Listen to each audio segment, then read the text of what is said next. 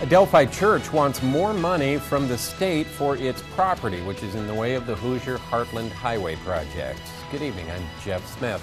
News Channel 18's Brittany Tyner joins us now with more on the story. Brittany? Leaders of the Delphi Pentecostal Church believe the amount offered to the church by the Indiana Department of Transportation is not comparable to the value of the property. The church's pastor says he's upset by the state's appraisal.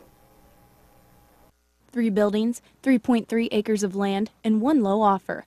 That's what the pastor of the Delphi Pentecostal Church, Tim Stewart, says he has to lose.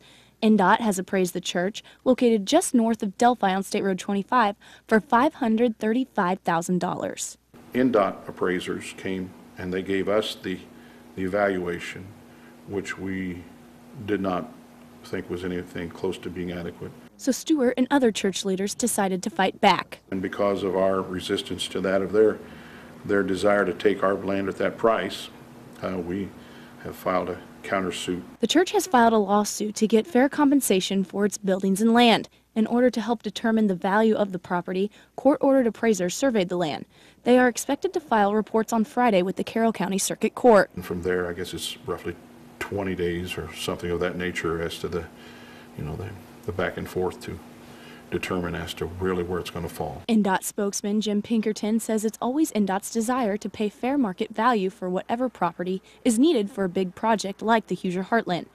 He says this is true for one reason and one reason only. The entire Hoosier Heartland corridor project is about a $450 million project.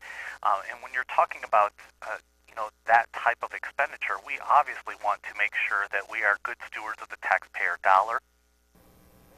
Stewart says the congregation is searching for a different location for the church. He says they want a place that is easily accessible for the church's current members. Stewart says the search is still a work in progress. Brittany Tyner, News Channel 18.